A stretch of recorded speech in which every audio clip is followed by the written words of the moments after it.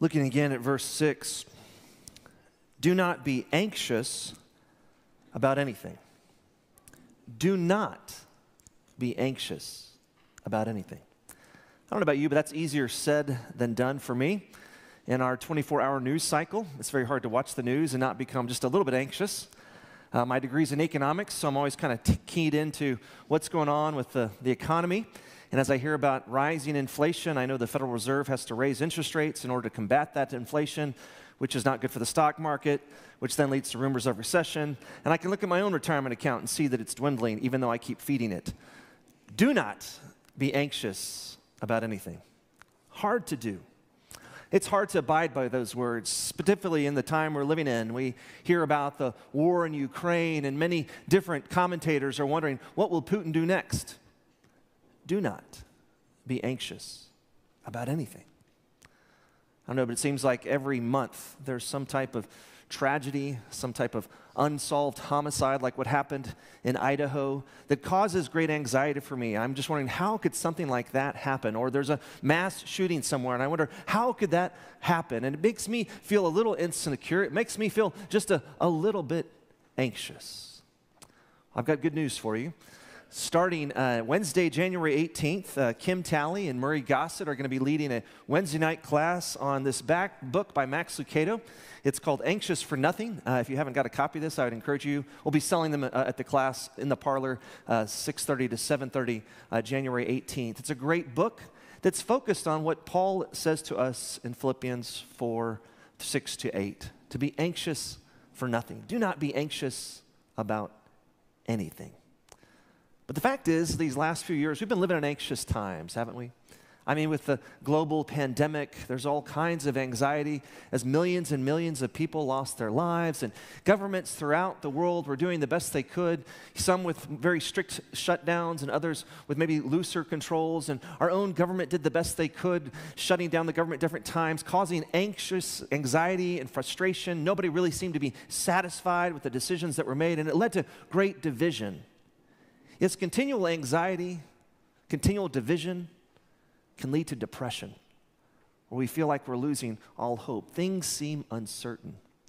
What are we to do when we feel ourselves becoming depressed? Well, to see how God delivered Moses from his depression, I would encourage you to turn to Numbers chapter 11. Numbers chapter 11, verses 4-29. It may be found on page 151 of that red pew Bible. Numbers chapter 11, verses 4-29. I would encourage you to take out that red pew Bible and keep it open as I make reference to the text throughout the message. But before I read God's word, let's call upon his Spirit to guide us in the reading and preaching of his holy word. Please join me as we pray. Gracious and loving God, we know that we live in uncertain times, but you are certain. You're certainly there for us when we turn to you. So Lord, we turn to you this morning, seeking your wisdom, seeking your guidance and direction. We pray, O Lord, that by your Holy Spirit you would open our eyes to see what you want us to see, open our ears to hear what you want us to hear, and open our hearts that we might be transformed at the reading and the preaching of your holy word. May the words of my mouth and the meditation of all of our hearts be acceptable in your holy sight. Through your Son's precious name we pray, and all God's people said, amen.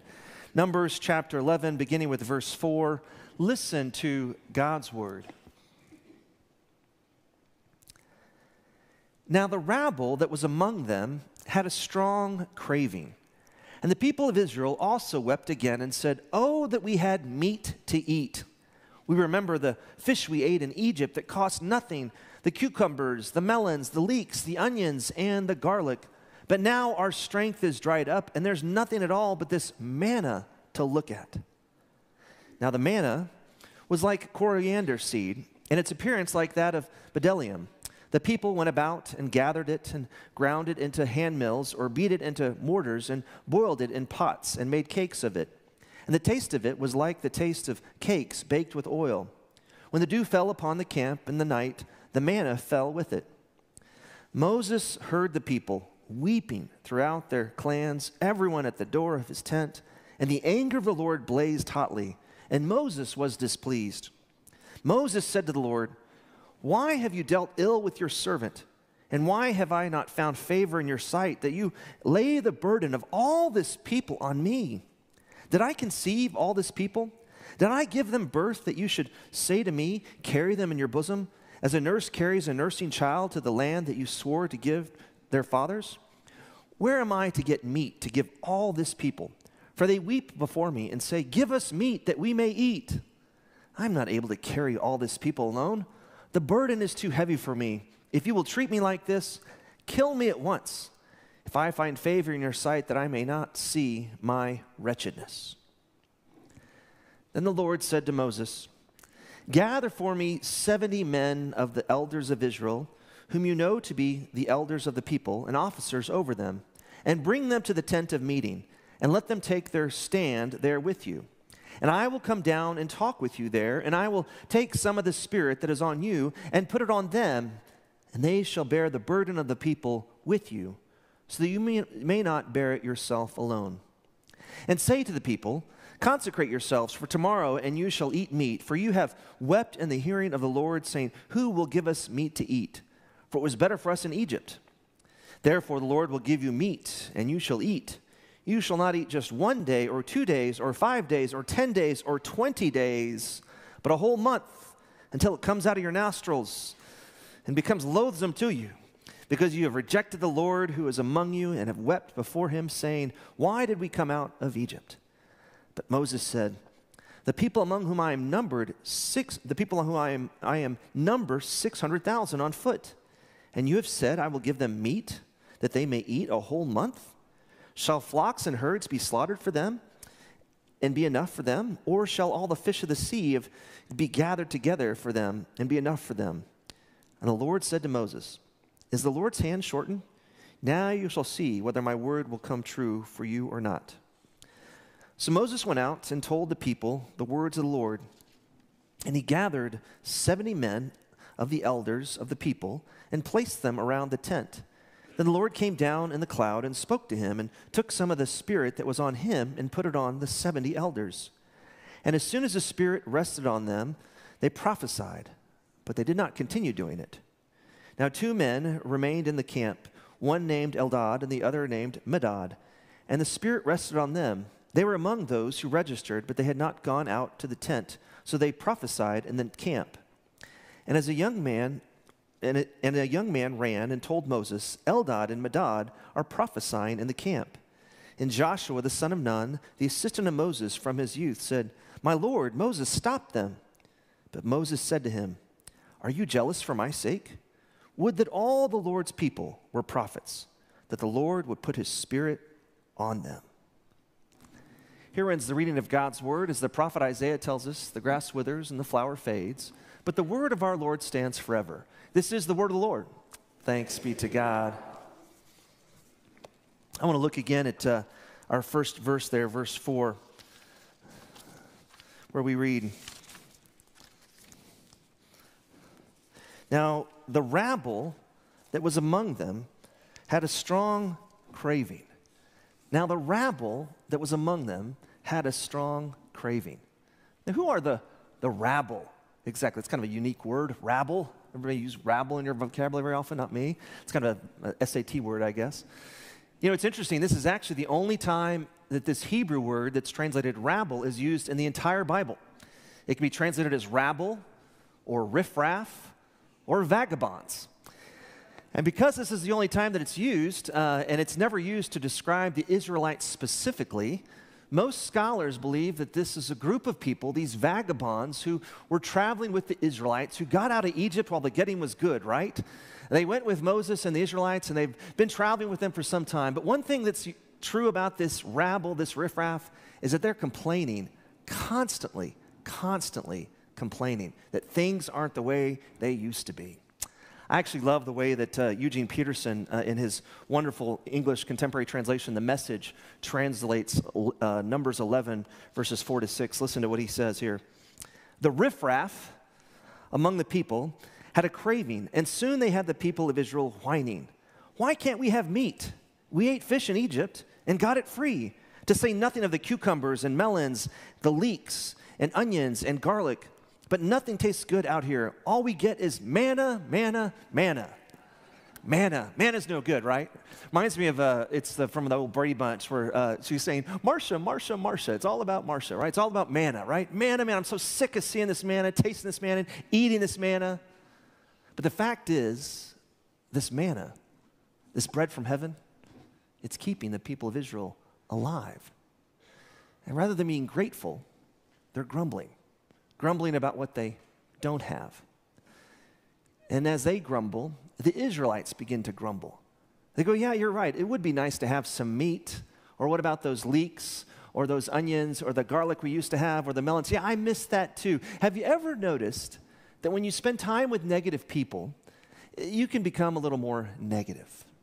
People start to complain about something and it just gets a little more negative and negative. I see this in politics all the time. I'll be having a conversation with someone, and someone will mention a particular politician or a particular political party or maybe some decision that's been made. And, initially I go into the conversation kind of neutral, but then they start talking about how bad it is, and then someone chimes in how bad it is. And before you know, we're all saying how bad it is. We've just condemned the other side. Negativity breeds more negativity. This is true in social media. If you have a friend who posts something on your Facebook page, maybe it's some kind of negative comment or something, and you think it's funny, and so you like it, you give it a thumbs up. Well, the algorithm of Facebook's going to keep sending you that type of information, right? Because they want to give you what you like, right? And so you find yourself in this groupthink of negativity. Yes, negativity breeds more negativity. This is how the gangrene of gossip spreads. Somebody says something, maybe it's a half-truth, they share what they know, but it's negative about someone. Rather than talking to the person directly, they talk about the person, and things start to get negative, and then someone wants to add their 10 cents and then 2 cents, and before you know, you've got $100 worth of negativity. It's just no good, right? Negativity breeds negativity. How are we to resist gossip and negativity? Because Paul, the apostle, condemns gossip in Romans 1. It's a sin to gossip. We need to not be gossipers who speak negatively all the time. How can we avoid gossip and negativity? Well, I think we'll do what Paul instructs us to do in Philippians chapter 4, verse 8, where we read, "Finally, brothers, whatever is true, whatever is honorable, whatever is just, whatever is pure, whatever is lovely, whatever is commendable, if there's any excellence, if there's anything worthy of praise, think about these things." And we'll focus our mind on what is good. We won't be drawn to the negative. It's interesting. Several years ago, a friend of mine shared a TED Talk with me by a guy named Sean Achor. Sean Achor wrote a great book. It's called The Happiness Advantage. I think we can show you the cover of that book, The Happiness Advantage. Sean Achor is actually from Waco, Texas. He went to Harvard University, and then later he went to Harvard Divinity. And his TED Talk was so good, I just went out and bought the book. And what Sean Achor writes about is the fact, and the ironic fact, that when he was at Harvard, many of the people were they were very negative. In fact, they were depressed. It was odd, because you would think that everyone who got into Harvard would be happy, right? I mean, you're at Harvard, right? I mean, it's a great school. It's hard to get into Harvard, right? Not everybody can get into Harvard. I couldn't get into Harvard. How great it would be to be at Harvard, I would think. But the ironic thing is that most of the students at Harvard were the valedictorian or the salutatorian of their class. And when they were in high school, they were the who's who, and they were the top of their class. But now at Harvard, they're just average. And that's depressing for those students. But Sean, in his studies, found out that there were certain people who were successful, and the people who were the most successful for the long term were happy. And there were certain practices or certain habits that they had, that they did, that allowed them to remain happy for extended periods of time. One of those key habits was meditation. Spending time each and every day just to meditate. To do what Paul is instructing and encouraging us to do in Philippians 4:8. "Finally, brothers, whatever is true, whatever is good, whatever is honorable, whatever is just, whatever is pure, whatever is lovely, whatever is commendable, if there's anything worthy of praise, think about these things." Spend time meditating. Now, Christian meditation is different than Eastern meditation. In Eastern religions, you're called to empty your mind. But in Christian meditation, you're actually called to fill your mind with the things of Christ. One of the great spiritual practices you can do is called centering prayer. In centering prayer, you take a deep breath, And actually, I read this thing about the Navy SEALs. They do something very similar to help them calm down in anxious moments. It's called the box breathing. You breathe in through your nose for 4 seconds. You hold it for 4 seconds, and then you breathe out for 4 seconds.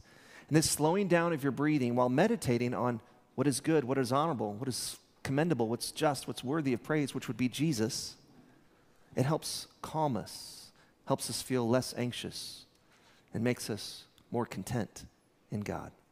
So as an application, let's try that this morning. We're going to breathe in for 4 seconds, and then hold it for 4 seconds, and then as you breathe out, just say the name of Jesus. Ready? 1, 2, 3. Jesus. Let's do it again. Jesus.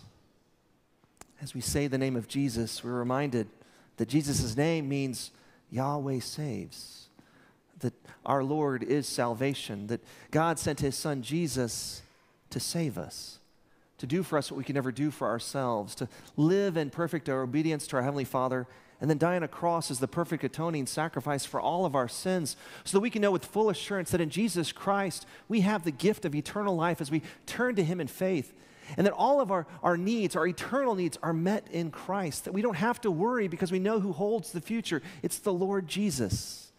As we give our life to him, we will find peace, we will find contentment. Yes, Paul encourages and exhorts the church in Philippi to rejoice in the Lord always, Philippians 4, 4-6.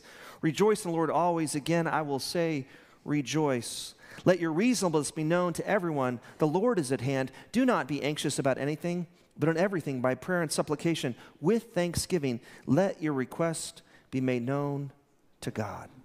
Rejoice in the Lord always. Now, how is it that Paul is able to rejoice in the Lord always? Do you know the story of the letter to the Philippians? He's writing it from prison.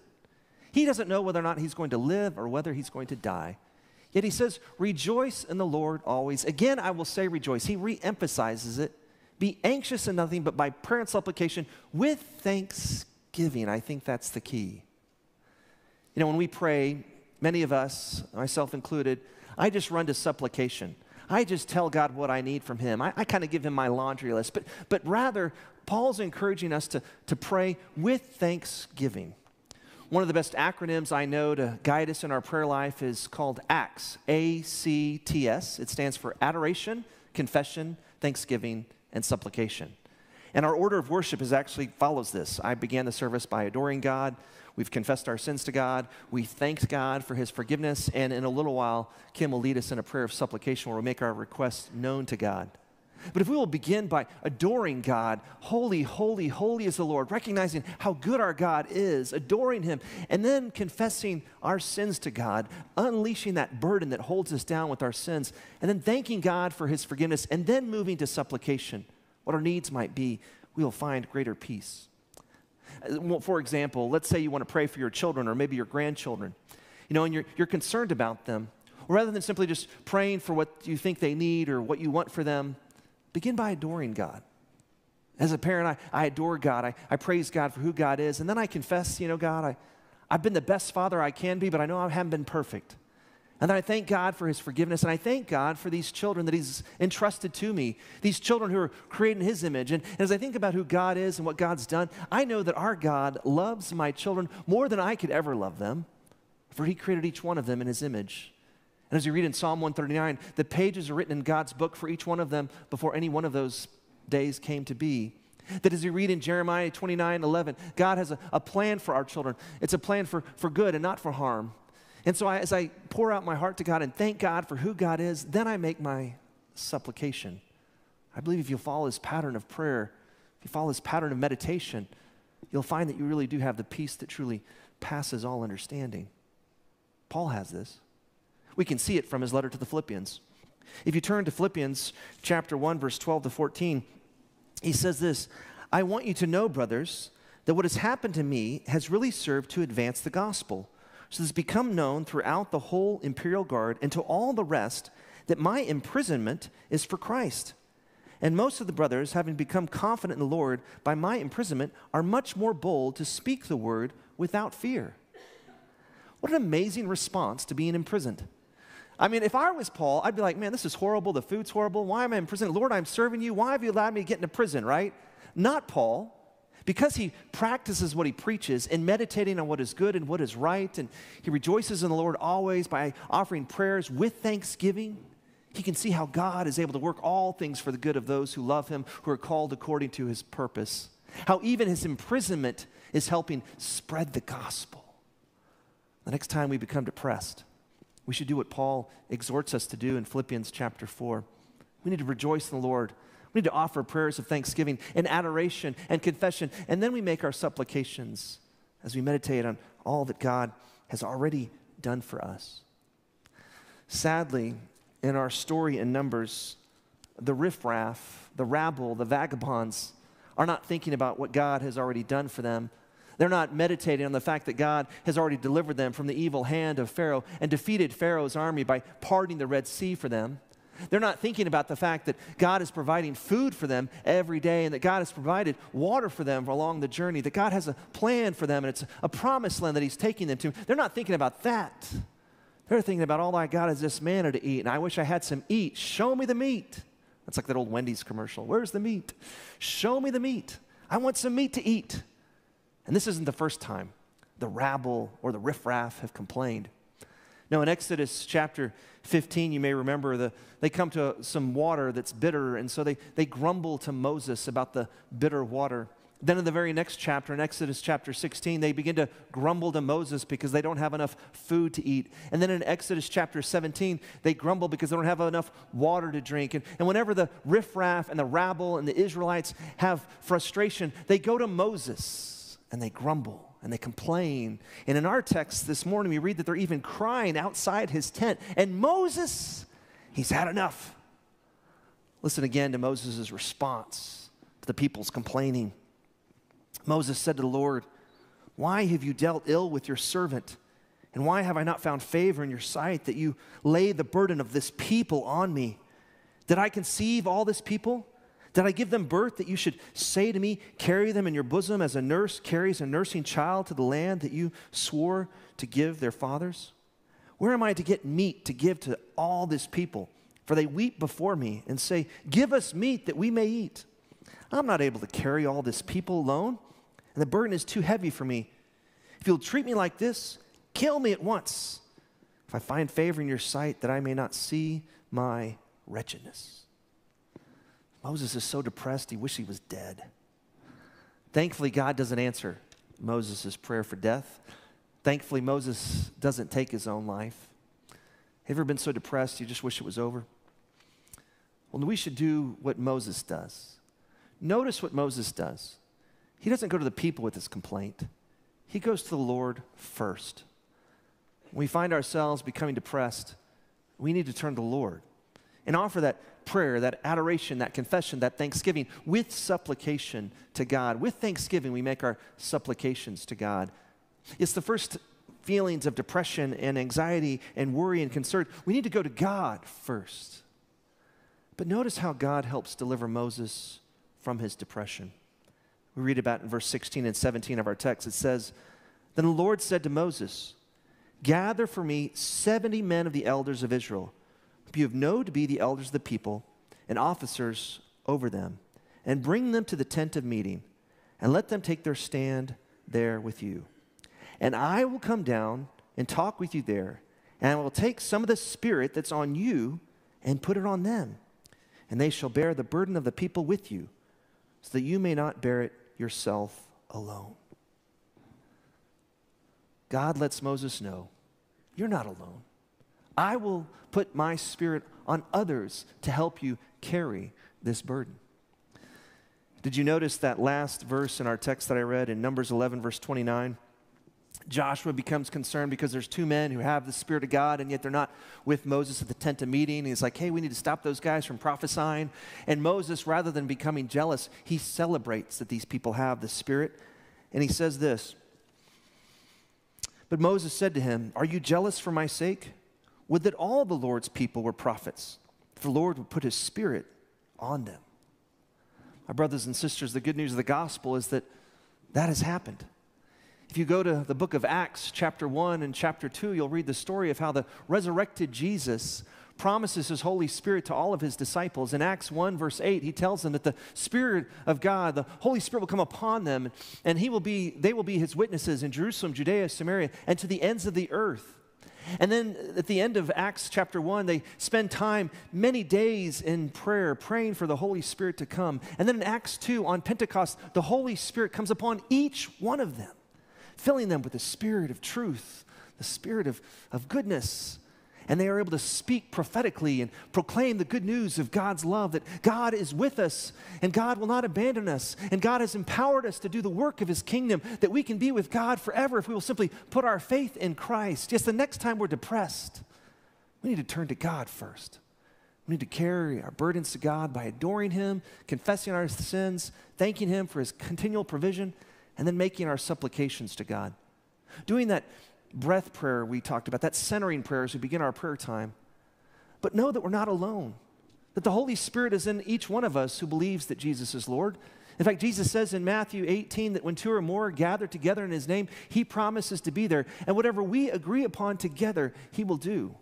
And so we need to take that burden to God, and then we need to take that to other brothers and sisters in Christ to share our concerns so they might pray for us and join us in prayer and intercede for us so that we might find strength in the body of Christ together.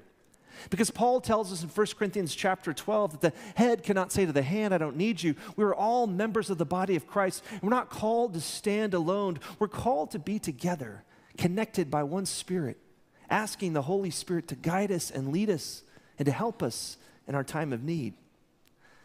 You know, if you're not a part of a small group this year, this is a great time to begin that. As I know many people have New Year's resolutions. If you're not a part of a Sunday school, we literally have a Sunday school pretty much for every demographic within our church body. We've got men's Bible studies that meet during the lunch hour pretty much every day of the week. We've got women's Bible studies meeting almost every day of the week. You know, I would encourage you to reach out to Murray Gossett if you'd like to be in a men's Bible study, or to reach out to Emily Wood, our women's director, to be a part of a women's Bible study. But if you're wrestling with depression, if you're going through a dark season of life, we actually have a group. It's called Talk, Pray, Know. You talk, you pray, and you know. And Denise and Dan Carter help lead that group at Murray's house. If you'd like to be a part of that, again, talk to Murray or Emily, and they can connect you to that group. A group where people gather together, they cry out to the Lord, they pray, they share their concerns, and they help one another carry the burdens. As we can see from our text in Numbers 11, that God wants Moses to know, you're not alone, and neither are we. We have places we can go, first to the Lord, and then to each other. And if you're wrestling with really dark depression, perhaps you have clinical depression. I have some family members who take medication because of an imbalance, chemical imbalance in their brain, and they've got to have that in order to stay stable. We have a great counseling center here in Amarillo. It's called the Amarillo Family Institute. Amarillo Family Institute. In fact, our own Elizabeth Smith is a deacon and a counselor there. A lot of great Christian counselors who can help you talk through the pain and the darkness and get you the help you need. Because my brothers and sisters, we are the body of Christ, and we're not called to carry the burdens of this world alone. We're called to give them to God and to intercede with each other to help us carry these burdens, knowing that we have a God who has already conquered sin and death on our behalf, and nothing can separate us from his love. And it's that love that gives us hope each and every day. Please join me as we pray. Gracious and loving God, as we look at this story of Moses in the wilderness and the grumbling, complaining rabble, and how their negativity led the Israelites to complain as well, Lord, we want to be the kind of people who follow the direction of the Apostle Paul, who keep their minds focused by meditating on what is right and what is good, and turning to you in anxious times, asking you for help first and foremost, and then sharing our concerns with other brothers and sisters in Christ, that we might intercede with each other, recognizing that the Holy Spirit is within each one of us who calls upon the name of the Lord Jesus. And we are the body of Christ. We're not called to carry these burdens alone, but you have given us each other that we might help each other in our time of need. And by your Holy Spirit, your presence is made known to us as we bring our concerns to you. So Lord, I pray that anyone who's wrestling with depression, when we go through dark times, dark nights of the soul, that we wouldn't try to do it alone. That we'd come to you and we'd come to others, Spirit-filled people, sharing our concerns so we might experience your healing presence. We pray this in the strong and precious name of your Son, who is the Christ. And all God's people said, amen.